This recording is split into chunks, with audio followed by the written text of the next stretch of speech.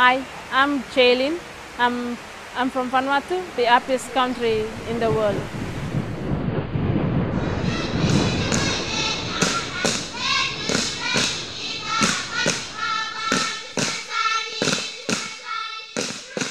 But you know, in here we still have some problems, including the rain. I can't stand the rain against my window, bringing back sweet memories. Yeah, when the rain, do you remember how sweet it used to be? Okay, we start now. Straight, huh? Okay, my name is Frank Gideon, and I'm a peer educator. I have worked as a volunteer peer educator for 10 years. What we do is we go out into the streets and do one-to-one peer education, like meeting somebody, talk to him or her about, especially about the HIV and STIs, other STIs. When I first started doing the peer education work, I found out that lots and lots of young people need help, especially in STIs and HIV. They have experienced STI symptoms, but they didn't know that it's an STI. So I felt that there's more and more people out there who need help. So Wan Smol Bag started back in 1989, which is a long time ago. And it started off as a little theatre group of 4 people. And we continued as a theatre group up to 1994, when we moved into the present warehouse. And we also started expanding our operations into film and community theatre. And it was through our community theatre work with the people of Black Sands that we came to open Kampusam Head, which is the clinic that the peer educators all work out of. And that happened, the clinic happened, because the actors had been doing plays around reproductive health for years and years, and they have a passion about population growth and a terror of what it will mean to little villages and ecosystems when the population grows. So they wanted people to have access to contraception, and it was very random in the villages, it was very random in town. So they were really keen that we had a clinic, and when we worked with the people of Black Sands on a great big play, they also wanted a little reproductive health clinic. The young people are always looked down on because they wouldn't go to the government facilities because people will talk about them or something like that, especially if they need to go and get some condoms. So, like in the past, sex is not talked about openly in the homes. It's a very sensitive issue, and most parents wouldn't talk about sex or even family planning or reproductive health issues, especially menstruation.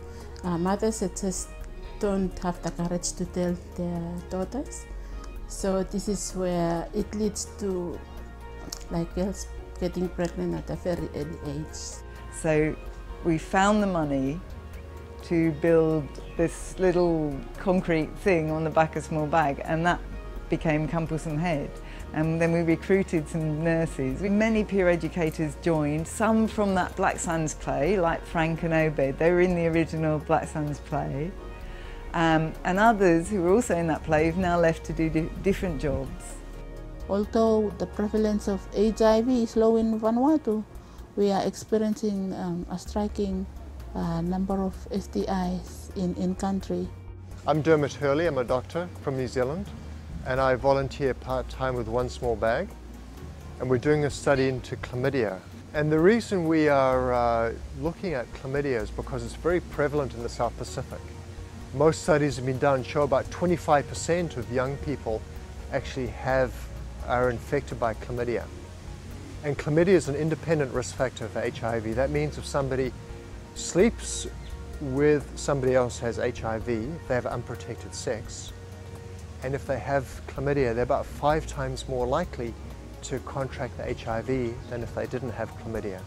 And that's why we're focusing on chlamydia control as one way of preventing HIV. The peer educators, the volunteers for Wan Smol Bag are instrumental in this, because without their ability to communicate to people and for people to have the confidence in them and in the treatment, people won't come forward for testing. Although the peer educators are focusing mainly on the vulnerable groups, which is young people, they are also covering the high-risk groups like the sex workers and the seafarers. Nemblomi Marishan Bolenga, Mimi Wokol Semwan peer educator, for about 7 years now. Semblo work with them project, for sex workers project, emi no easy, emi hard. So it come one time when we play things, say, mas try to find them out. To semel be molketa, lo take molketa, lo li me give him out awareness lo molketa, lo li aware. Say that one way good, mo one way no good. Where you mean suppose plo make him, mo semlo side to save sex, mo mas make him say molketa li mas feel free to block am lo clinic, campusumet clinic lo Wan Smol Bag theater. Ni mix with the molketa, semblo. Lo keep him maya, keep him relationship. Lo mi with the molketa, mo mi vela use some language ya. Mi vela kat one own language. Lo mi vela jokes. Lo mi vela something.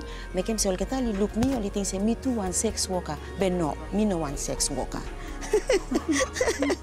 Emi itu mas pe. Me no minim say me no enjoy him. Me enjoy him. Me like him.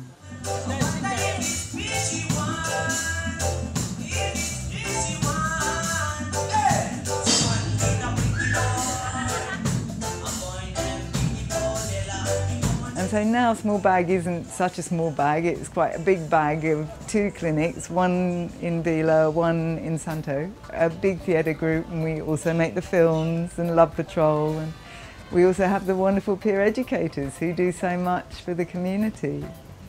There are many TV series around the world that have an HIV/AIDS theme, but particularly in Africa, and there was this wonderful African lady who came to head a big Pacific regional project, and she was very keen to have a Pacific HIV soap. We came up with 10 episodes, we called it Love Patrol, and it was an immediate hit around the Pacific.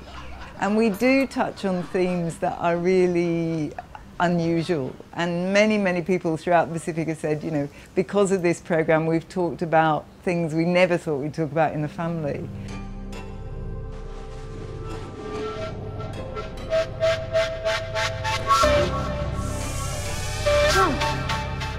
And in Love Patrol 3 we have really the first gay character that's ever been on Pacific TV. The gay character has caused quite a lot of interest. You're gay, aren't you? What do you think? A lot of people don't really understand the various different kinds of sexualities that people might have. Julio is more transgender than gay, and people have watched him on TV and they've gone, what is he? Who is he? Tell us about him. And one of the peer educators called Edmund has described sitting with his family when that's gone on and how he's tried to explain that people have different ways of being. I'd also like to say that homosexuality is frowned upon hugely here, and a lot of countries tend to deny that they have anyone who's homosexual in the entire country. It just doesn't exist. At Smol Bag, the peer educators work with a group of what are called MSM, or men who sleep with men, because men who sleep with men are not necessarily gay. They might just sleep with men because they can't find a woman for that night, or because they fancy this particular guy, but they don't consider themselves in any way to be gay or homosexual or anything. I'm not sure exactly which group our peer eds are working with, but they're working with people that are willing to say they are men who sleep with men. With our volunteers, our peer educators, I think the advantage is they are local, they speak the local language, they understand the cultures. Even though we are from different islands, there are some similarities. People in the communities respond well to our local people. We don't have to train them on the cultures. Clever is somebody who can do custom medicine, and like in Vanuatu, many people believe that Clever can cure HIV and AIDS, but it's not true. Like we understand that HIV doesn't have any medicine or any cure.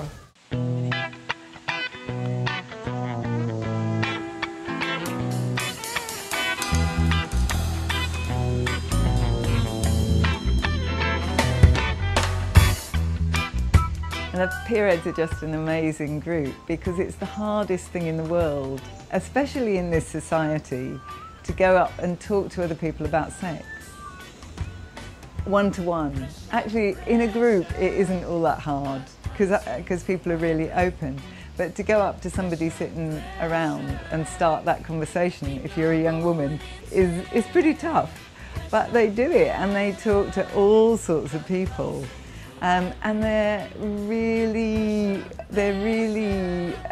keen on doing it. They love it, and they rush off to all sorts of places in the community. They distribute more condoms than the entire health department, I think. The whole thing about the Peerheads is they're young, they're local, they're just like everybody else. They're kids from the community, but special kids. They're very special because not every kid can do what they do. Pulsing through my brain. Pressure, pressure. I think I'm going.